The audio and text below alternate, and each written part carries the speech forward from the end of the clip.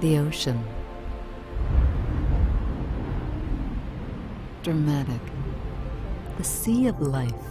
Beneath its waves, secrets are revealed. Suspended in the cool, pristine, nutrient-rich water is an ocean forest and the potent source of Elizabeth Grant's most vital essence, Torricelumn. Giant bulk kelp plants tenaciously resist the ocean turbulence. These plants hold the secret of elasticity. A unique organic event is triggered in the spring. It is during the first quarter of the growth season that Torricelumm's core ingredients are harvested. The heart of Torricelumn is extracted from the fronds, but the true secret of its transformative powers is hidden within the pods. Divers, ensuring that the natural ecology is preserved, selectively gather specific pods. Which parts are used remains a closely guarded secret. The plants must reach the laboratory by nightfall.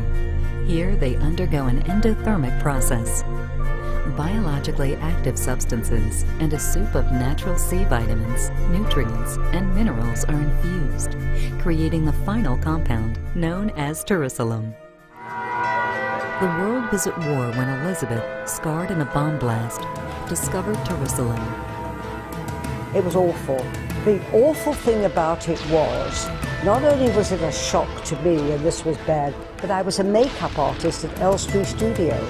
And to be told by the doctor when he removed all the grass that I would be scarred was devastating to me. I was devastated. It changed my personality completely.